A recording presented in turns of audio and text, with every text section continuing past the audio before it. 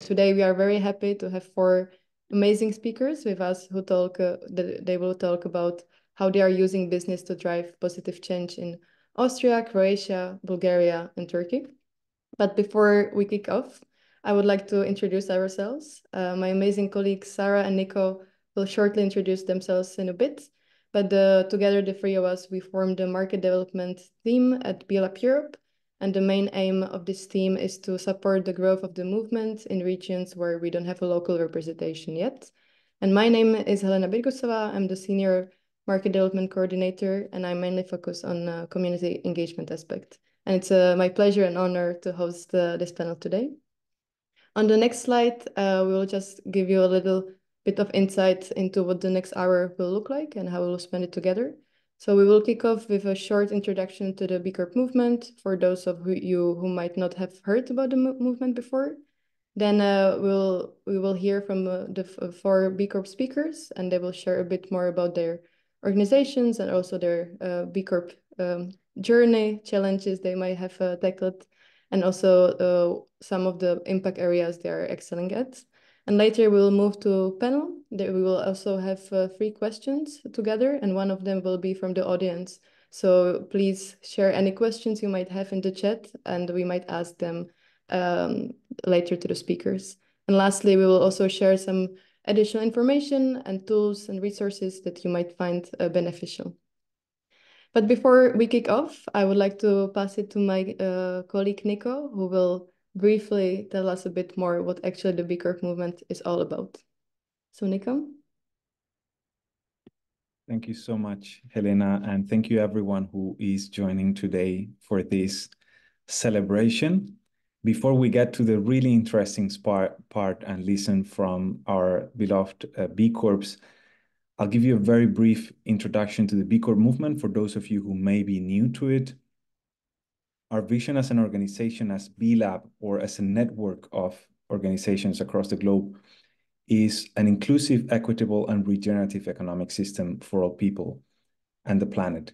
It's an ambitious vision, almost utopian, some could say, but I can tell you that slowly but surely we are getting there.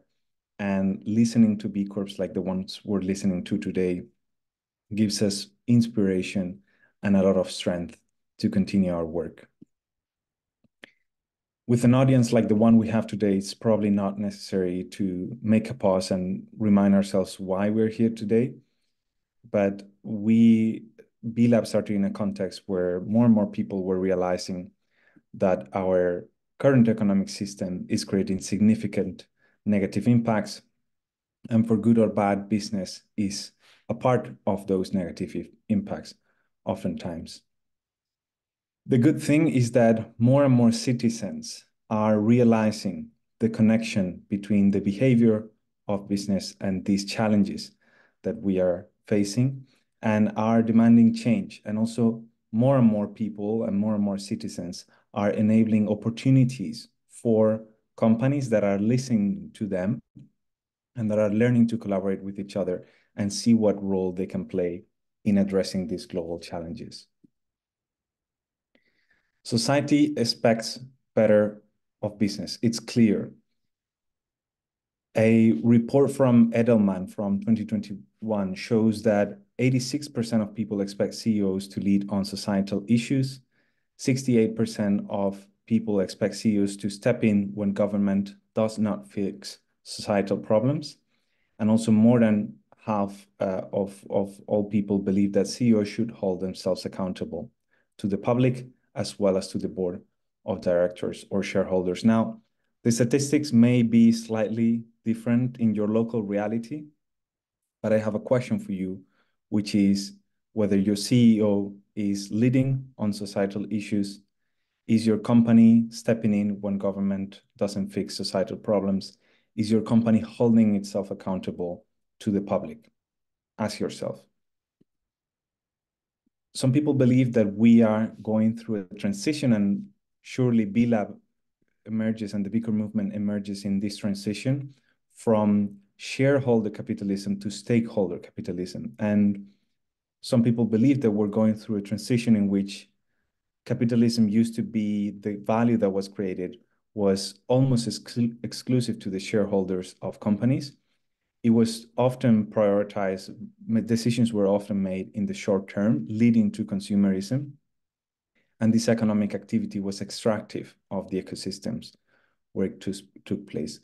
But more and more of us think that we're transitioning into a form of capitalism where the value created is shared more inclusively.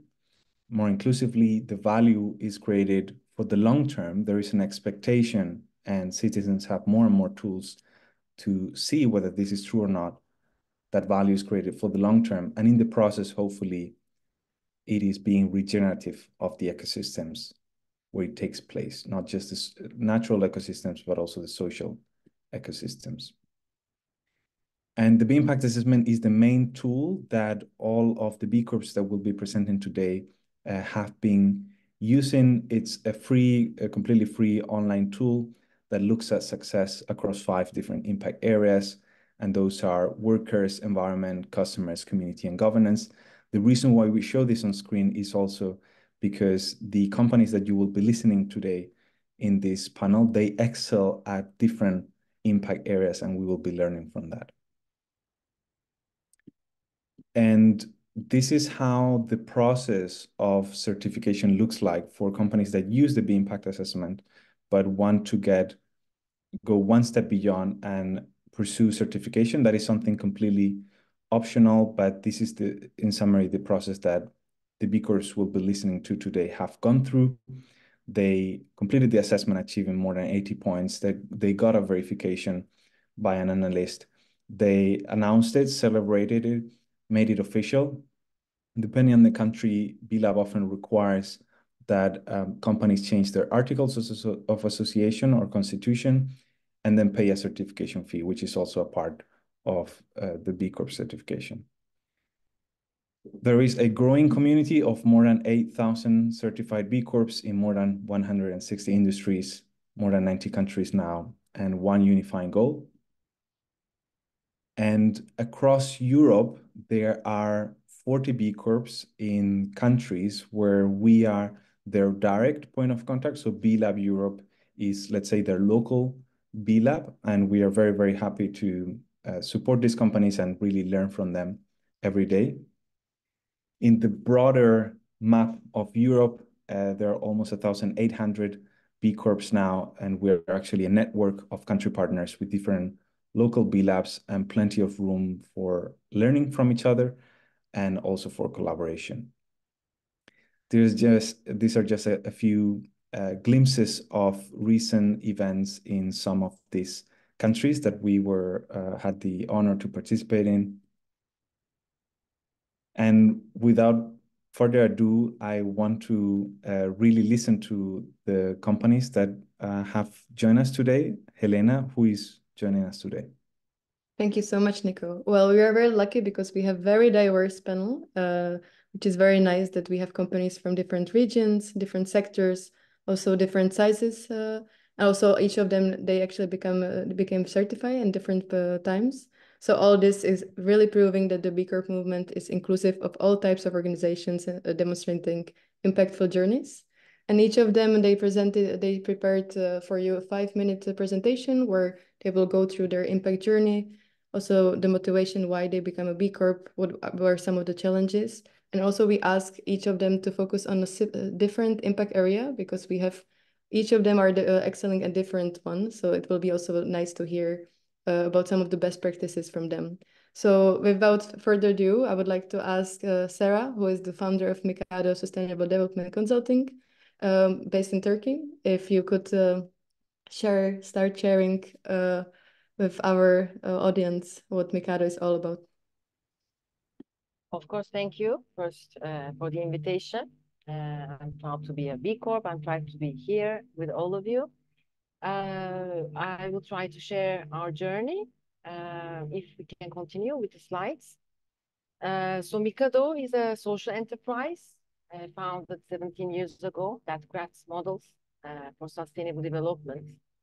It's like a hub, a catalyst, and it crafts development programs and mainly targeting corporations, companies, but also participants in the society. And social impact, open innovation, sustainability, and stakeholder engagement are the four main pillars of our intervention design. And it's been 17 years, so we have developed many different programs. I'm also an Ashoka Fellow, and we also have established an NGO, an association, to be able to increase our impact. We can continue. And we were certified in September 2012, and we became the first B Corp in Turkey. And I recently learned that we are right now the oldest active B Corp in Europe. And actually everything started with an email. I read about the B Corp movement in an article, and I sent an email to the initiators in the US, and I received a really welcoming message saying that they are very pleased that there's interest from Europe. And when I explained, and I was actually sending an email just to be part of the movement and try to promote it in Turkey. But they said that the company Mikado itself is actually creating impact, and it really fits very much with the concept and with the movement. So they said that why don't you try first becoming a B Corp yourself? So then we started with the team doing the impact assessment, which we were actually familiar because we are already working on sustainability and KPIs on sustainability indicators. So it wasn't a big deal, but because we are like a hub and we're not a manufacturing company, some parts of the impact assessment weren't so relevant for our work. But still, we had a very good score, and the first few years, we were selected as one of the best for the world companies, which I loved actually. That's the way B Corp puts it, and best for the world. I'm doing a business which is very good for the world and for the future of the world. So it was really nice, and we tried to use it as much as possible. So the B Corp certification became really part of our identity, and it brought us recognition and reputation, even though people didn't know much about it, like 10 years ago. But with time, the network grew, and people started wanting to know more about the movement. For our team, it was a motivation. I think we did it 3 times, the impact assessment, or maybe 4 times. It helped us increase our internal capacity, because each time we were doing the impact assessment, the assessment itself was becoming more comprehensive and in more detailed, more KPIs. So and the cases they were sharing, the B Corp is sharing, are really great. So it supported our work at the same time. And many people from abroad contacted me. So it also enabled partnerships to do work together. And it always encourages us and challenges us to do better, in a nutshell. So customer side is actually where we are good at the B Corp impact assessment. And customers are organizations, companies, institutions, universities, but also the participants of our projects. I just wanted to share a few of our projects in the upcoming slides. So the Future is Brighter Youth Platform is a spin-off from Mikado, which I established at the same time. It's an online vocational orientation platform, a counseling platform for young people. And this platform, I became an Ashoka Fellow with this initiative. And this initiative actually made possible another initiative in the next slide, which is called Embark. For refugee youngsters, the Embark project, and with Hello Europe Ashoka's initiative, it became a very good example because we are doing a reverse mentoring, including engaging refugees and newcomers.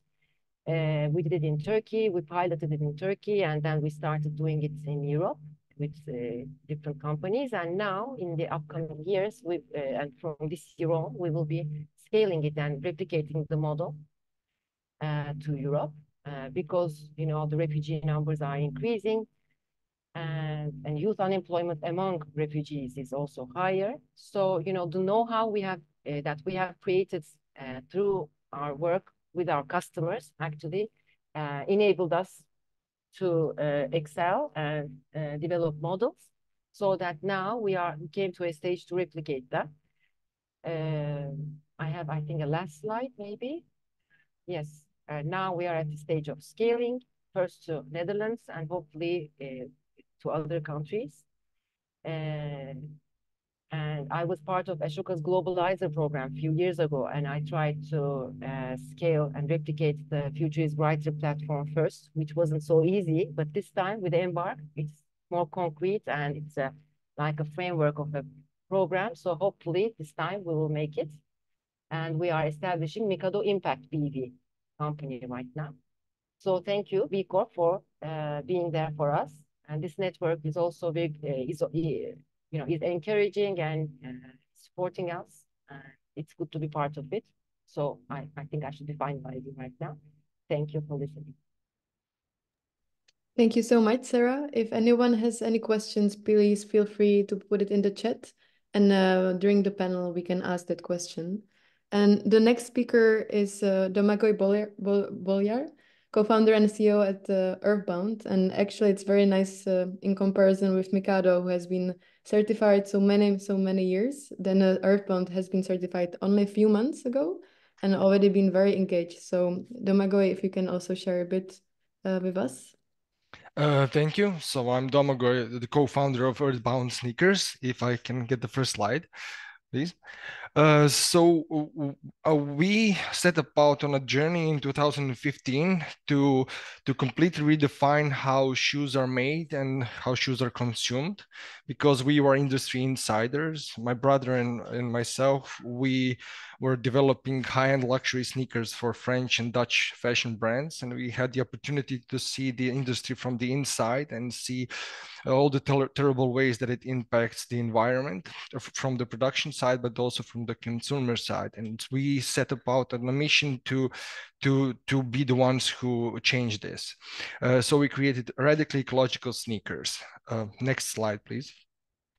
So what does it mean to be radically ecological? It means that each and every single decision that we make on product design has to go through our radical filter of being as close to nature as possible. So our sneakers are 97% made from natural materials sourced in Europe and New Zealand and ethically produced in Europe.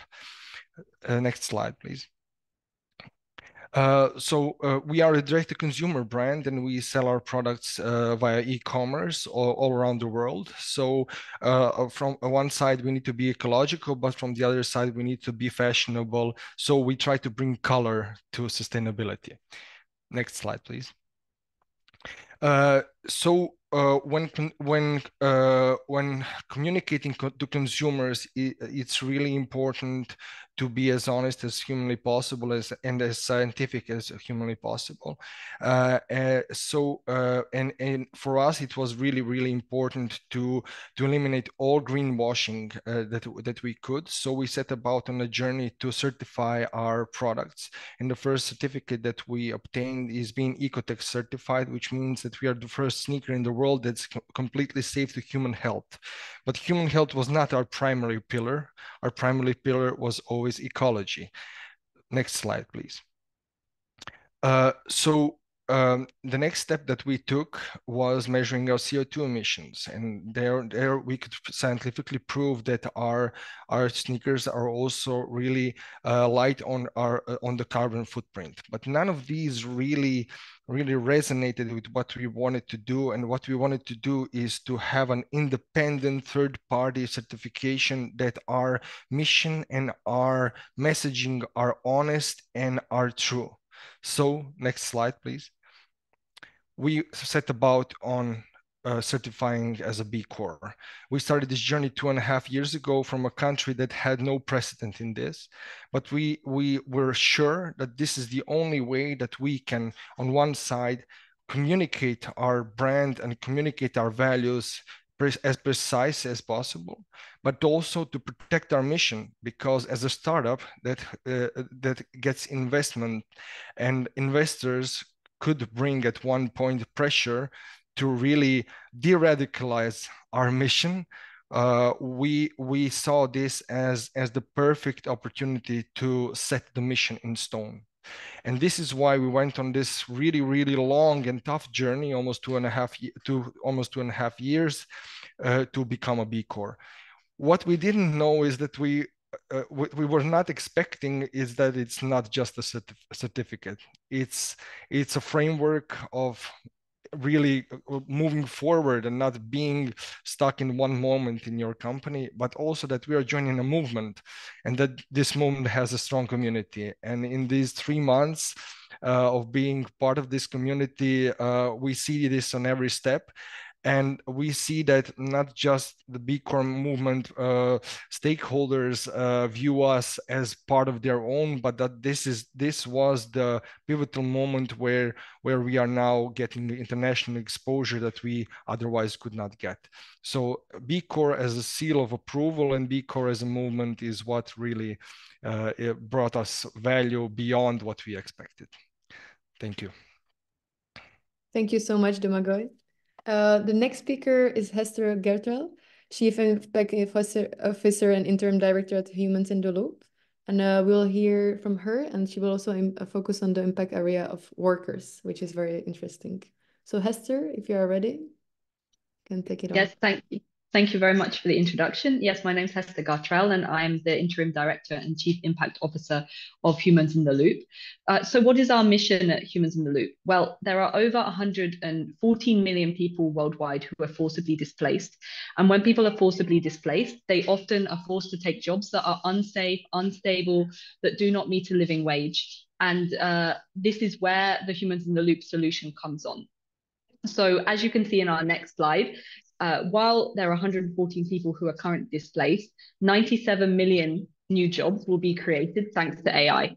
And Humans in the Loop is a social enterprise that brings together AI annotation and also people who have been affected by conflict. And what we do is we deliver really high quality annotation services, providing support and a workforce for large and small tech companies to build AI models. And really at the heart of our mission is to provide work and very vulnerable community. And we are primarily focusing on 3 areas, which you can see in the next slide, which are dataset collection, dataset annotation, and model validation. So perhaps if you're not in the AI sphere, you're thinking, Hester, what are you talking about? Please, if you go to the next slide, I can show you a little bit about what that looks like in action. So annotation in action is essentially the labeling of pictures or videos. It can also be a labeling of text. And with this, we teach the computer how to recognize images, how to recognize words. And with this, we can build automated computer models. So why did we choose annotation, and why do we feel that it's such an important part of our business? It's because it can open up the global digital economy, but at the same time, it's a very easily trainable skill. And so it enables us to open up work to people who perhaps have no experience in the digital world. And with this, we are able to reach the most vulnerable groups. Can we go to the next slide, please? So we use a unique impact sourcing model at Humans in the Loop, and it means that we can work across many regions of the world, often where traditional businesses are not willing to enter. So we currently have teams in Bulgaria, in Lebanon, in Syria, in Turkey, Iraq, Afghanistan, and also in Kenya. And as you can see, some of these areas are currently unstable. There are difficulties for those people, especially people who've been displaced, to find work. And so by working with NGO partners, we're able to open up good quality and a good workplace to people who are displaced, refugees, but also people who are currently in conflict-affected areas. Okay, next slide, please. Thank you.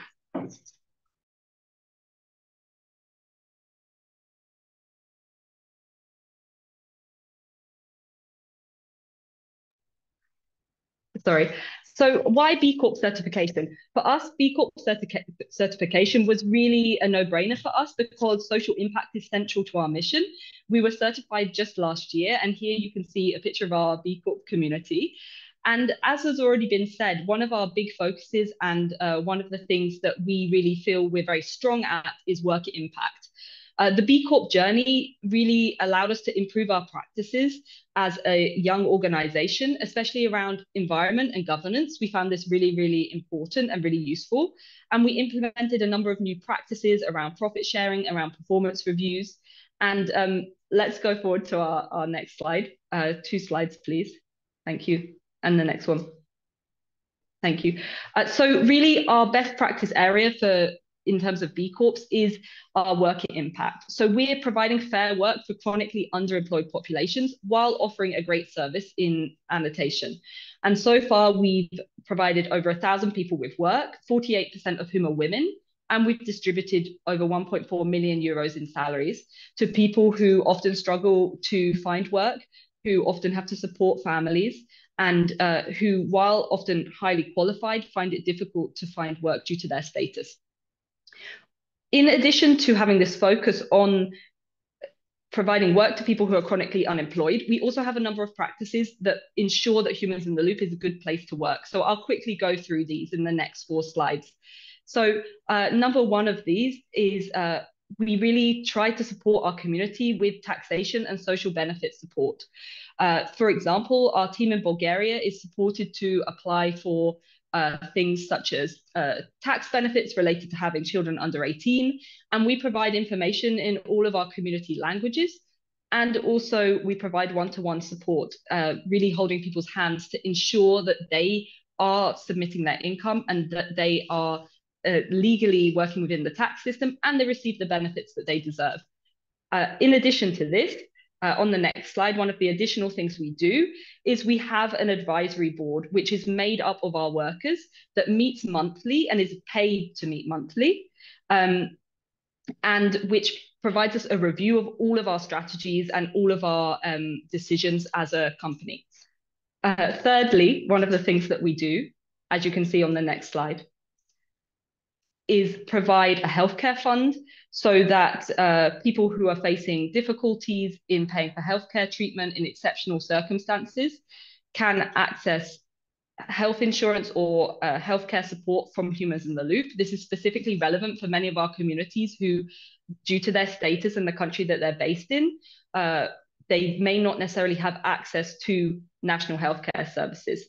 And finally, the other thing that we really focus on at Humans in the Loop, and something that is really central to our work, is that we have a full suite of training opportunities for our workers. So we have a training platform where people can take self-paced courses, but we also run instructor-led courses in English, advanced IT, beginner IT skills.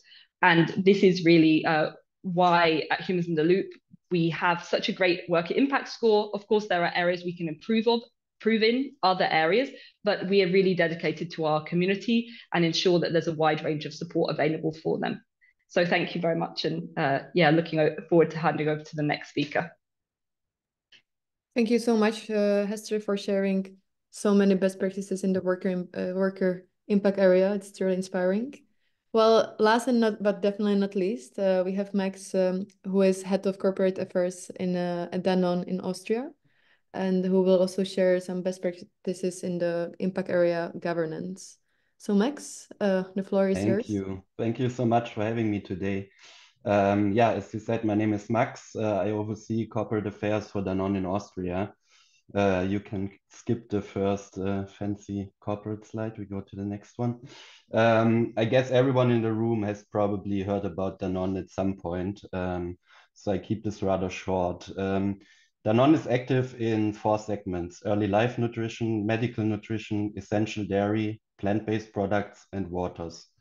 Our brand portfolio, I guess you also have seen in your countries, in your markets, include both international brands that we have everywhere, but also very traditional local brands that have local heritage as well and are really born out of the countries.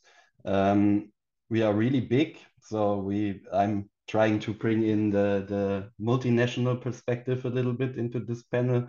We have around 100,000 employees globally and are also active in more than 120 countries worldwide where you can find our products. Our headquarters are based in Paris, as we are a French company originally. You can go to the next slide. Exactly. So this one is the reason I'm here today and I'm talking to you. Since last year, Danone is 100% B Corp certified within the DACH area. DACH meaning Germany, Austria, and Switzerland. And this is obviously something we are immensely proud of, as it's also a result of a journey that took us nearly 10 years, actually. But yeah, it's a journey, and as you all know, this journey, specific journey, is never over. It's about continuous improvement. It's about getting better.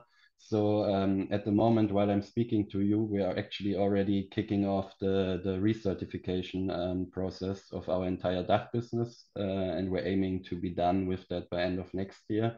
So it won't get any boring.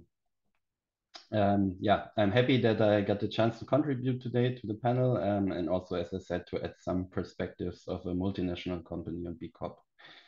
On the next slide, you can also see our big ambition, and actually Danone aims to be one of the first multinationals to be 100% B Corp certified on a global scale by next year. And I heard that we are very well on track also to reach this goal. At this point of time, already roughly 75% of our global net sales are generated through B Corp certified business entities. Yeah, and we at Danone, we consider B Corp and the B Corp certification as a great symbol of trust, but we also think it's in our responsibility to use our size, you know, our influence, our network, use it to really help giving the B Corp movement a bigger platform and to increase awareness across various audiences in various markets. So from trade partners to business partners, public stakeholders, consumers. You can go to the next slide. So I also wanted just quickly to add some context on how Danone and B Corp fit together, because this is obviously a question that is being raised quite often. So as you can see on this slide, you can't really read the text. It's quite small, but it's not that important for now. But it's our sustainability strategy. It's very clear, very ambitious. It's called the Danone Impact Journey. And our impact journey is basically based on 3 pillars. One pillar is health, one pillar is nature, and the other pillar is people and communities. That means for us that sustainability actually has several dimensions. So on the one side, there's ecological sustainability. We have economical sustainability, but we also have social sustainability. And here you can already see some similarities also to the B Corp impact areas. So for each of those pillars, we also obviously have defined a set of priorities, specific objectives. We're working with third party to endorse those objectives. And we are really focusing on where we as a company can deliver the most impact and value. As you might be able to see in the middle of that wheel, the B Corp certification is actually at the center of everything we do here. So it basically serves us as a framework, but also as a catalyst that drives us to challenge the status quo, to challenge how we do things, and to continuously do better as a business. And then on the next slide, Serra and the team asked me to talk a little bit about the governance area today, the governance impact area, because Danone is doing quite well here as a company. And I took one example, we have many, but one of our biggest proof points in this area is our Société à Mission status. So you would ask now, what is Société à Mission? As a Société à Mission, you have a specific legal framework, and this framework is basically a commitment for businesses to include social and sustainability goals, environmental goals into their statutes or in laws. In 2020, Danone became the first listed company actually to ever adopt this status. It's legally binding, and the achievement of those objectives is to be verified by an independent third-party organization, a committee with different independent people. So we have someone in there from the World Trade Organization, we have someone in there from UNESCO, former politicians, former ministers, and they really verify the achievements. Our objectives are closely aligned also with the United Nations SDGs. They cover 4 dimensions that you can see on the bottom of the slide. So first, our ambition is to impact people's health locally, may it be with a portfolio of healthier products or by encouraging better nutritional choices. The second one, very important one, preserve and renew the planet's resources, because we are a company that works with the planet's resources. So it's really about supporting regenerative agriculture, protecting the water cycle, strengthening circular economy of our packaging, etc. The third one is more the social dimension. We want to interest Danone's people, where the governance topic also comes into play. So, for example, every Danone employee is also a shareholder of the company, which gives them the opportunity to impact the decisions of the company locally and globally. And last but not least, also very important nowadays, not just nowadays, but increasingly important, considering a lot of developments at the moment, fostering inclusive growth. So we really want to ensure equal opportunities within the company, and we want to foster inclusive diversity. I want to close this with a saying that we have at Danone, which might sound a bit cheesy, but there's a lot of truth in it. And we always say we believe that each time we eat and drink, we can actually vote for the world we want to live in. So our ambition is really to unite sustainability and performance to continue to grow our impact. And for us, sustainability without performance has no impact, and performance the other way around without sustainability has no future. Thank you.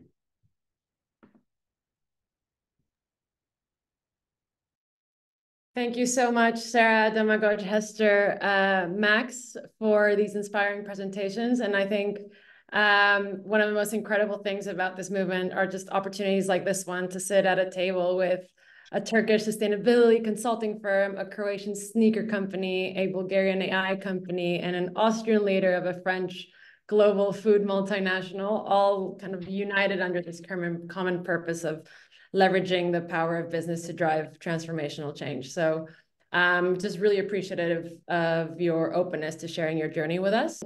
One of the things that we'd love to ask is, now that we've had a chance to get a glimpse of your inspiring work in each of your sectors, we'd love to dig deeper for those in the audience who are wondering, what does it really take to implement the changes and initiatives that you've just shared? So we've heard some of the great opportunities that adopting the B Corp framework has brought to each of your businesses, but would you be open to share, because we're really curious to know, what were the more difficult aspects or challenges that you had to overcome to get where you are today?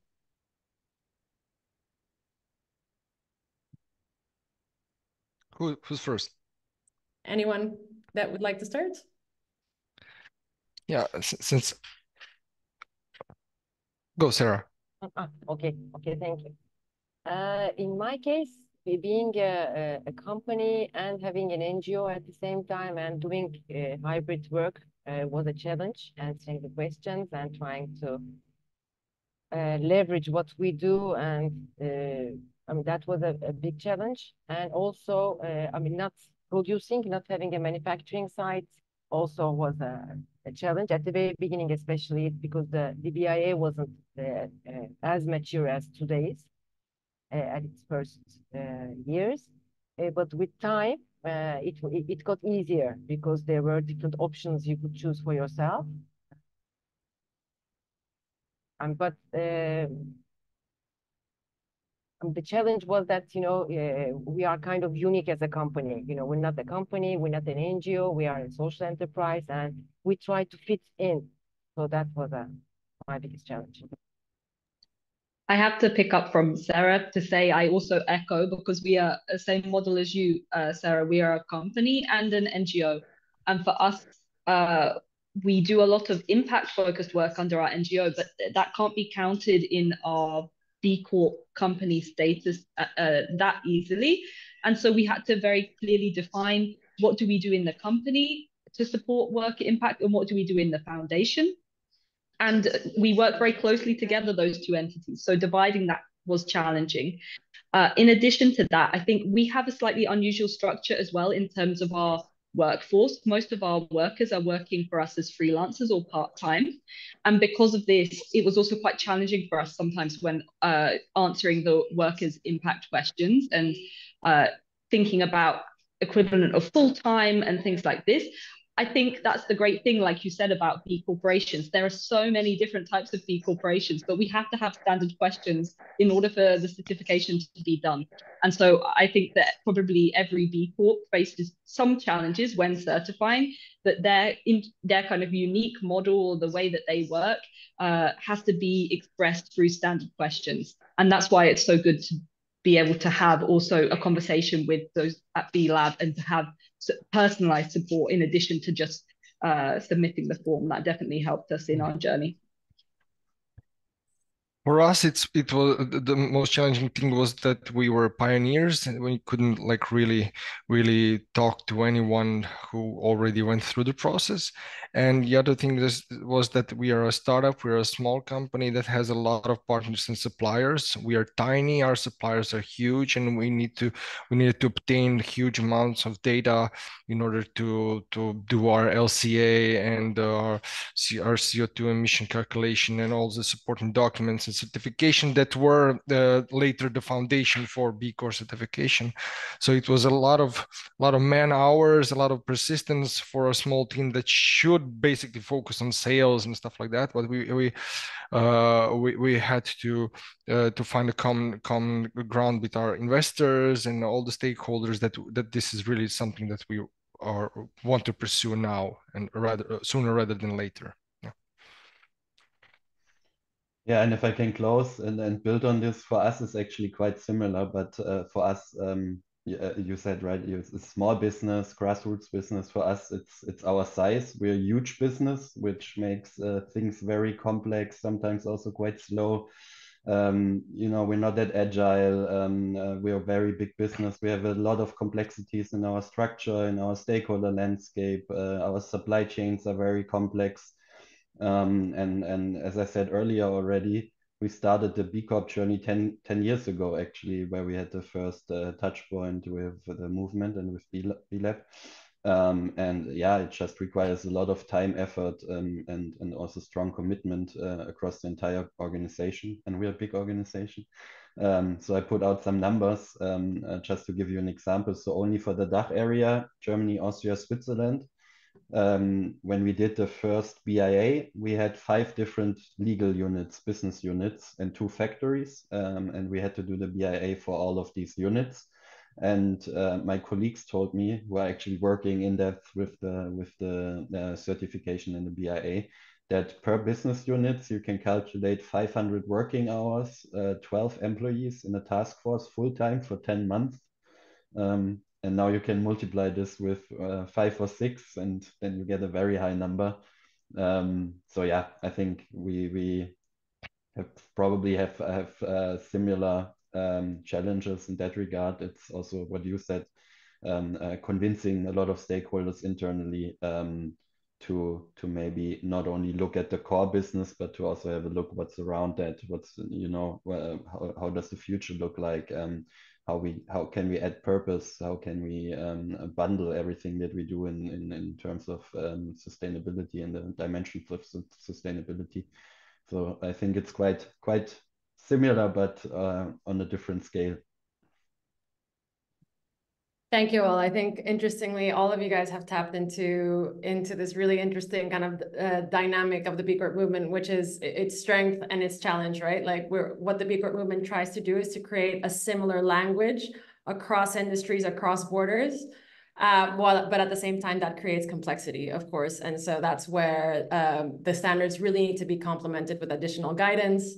And I think a really important aspect of that, of course, is the support that B Lab can provide. But I also really encourage, what we always try to encourage our B Corp community is to reach out to other B Corps that might look like them, that might be in similar sectors, that might be similar size, that are close in the neighborhood, because they probably have the best lessons to share with you. So just again, one of the great powers of the community is that you're not alone. And so encouraging both our panelists, but also any B Corps that might be in the room to really use that resource as best as you can.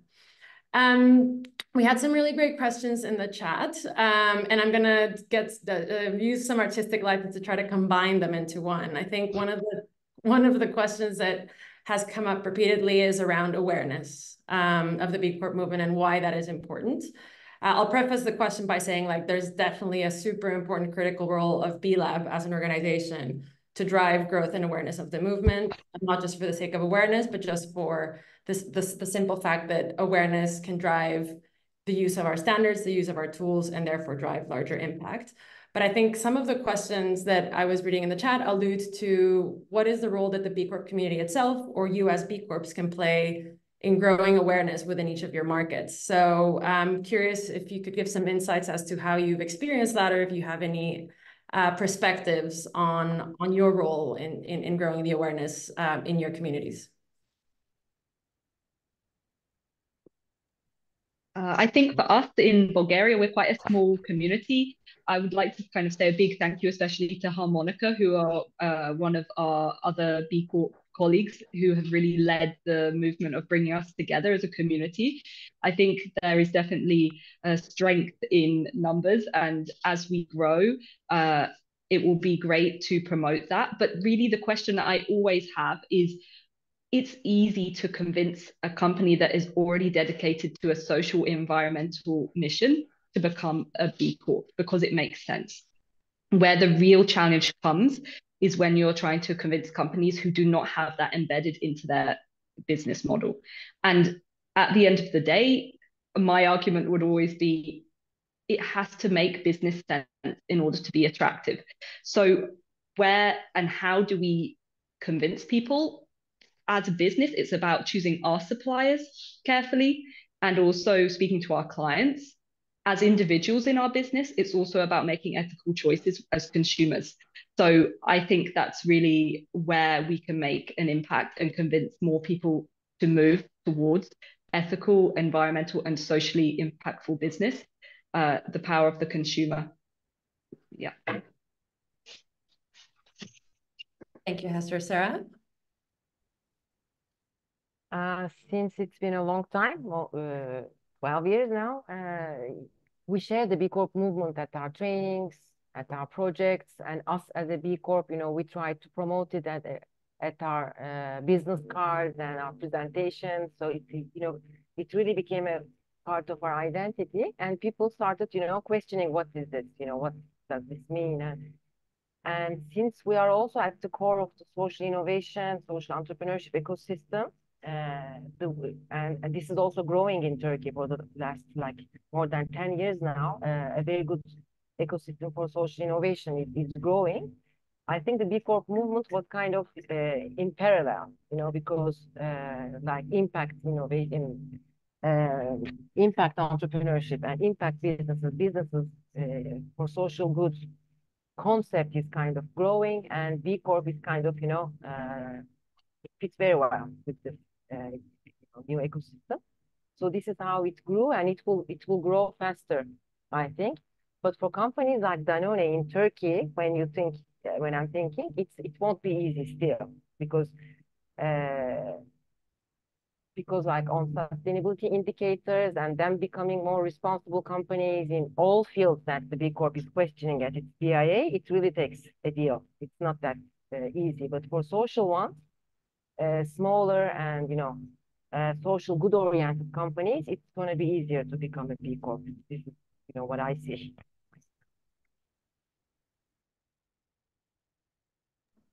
Yeah, I think for me, it's also the power of the movement, right? It's all about, in the end, it's about systemic change that we all want to achieve in one way or another. And I think that the bigger the movement gets, and the more we also bundle our power in creating this awareness and telling those stories and telling the benefits and showing, what positive effects it has to be a B Corp and how we define the new economy. I think at some point, hopefully, we will reach kind of a tipping point as well.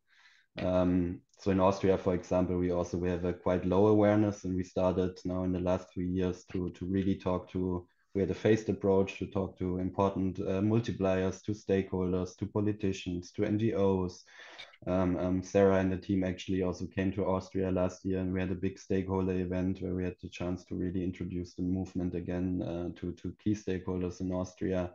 And I think we still have to build that base, and at some point, and also we obviously want to talk to the consumer, explain to the consumer what is it all about, explain it in a tangible way, because it can be quite complex, we found. So it's really finding this language as well that resonates with the consumer.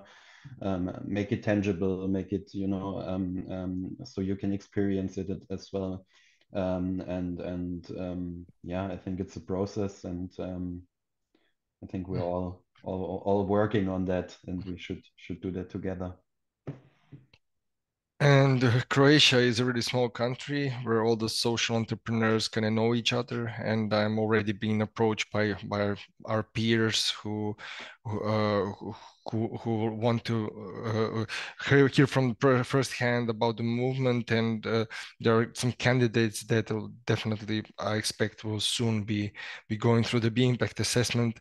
But about the broader awareness, we have this thing that our company is quite a media favorite in Croatia, so it's really easy for us to get PR, and I expect that a lot of people will have B Corp as a household name quite soon in their heads, because because we have this power that we can really push it, and being so happy with the movement, I don't think that we will spare any words about the moment. Yeah, I'm happy about the prospects of Croatia. I tell you, there are at least 3 or 4 companies that can do this quite easily and really grow the community.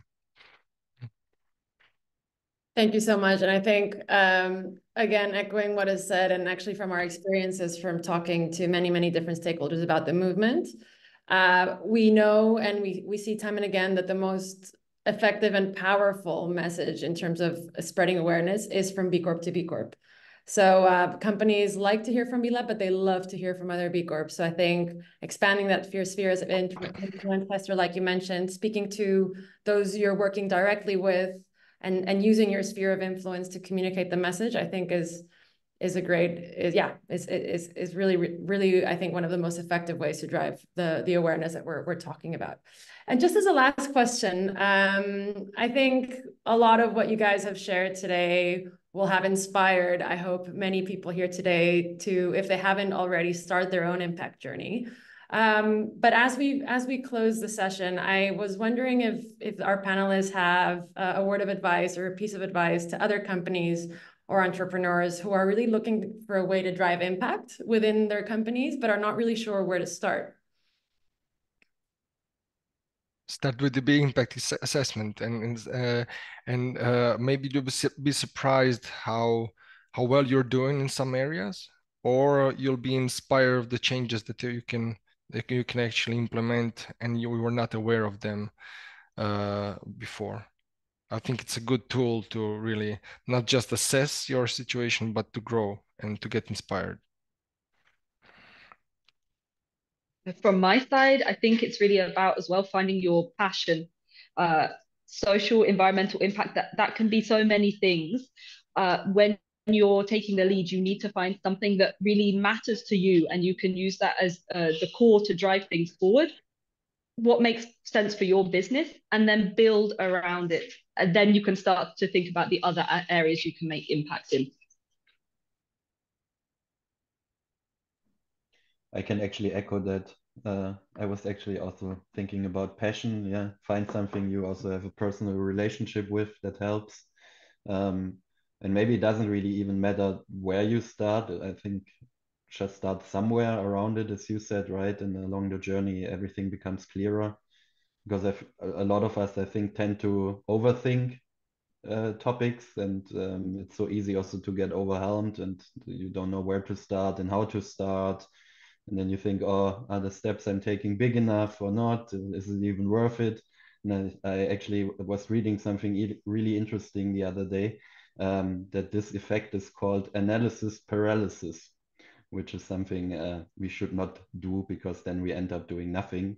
So I think it's, yeah, I would also echo that. Find your passion, find something you're passionate about, and just try to start and then learn along the way.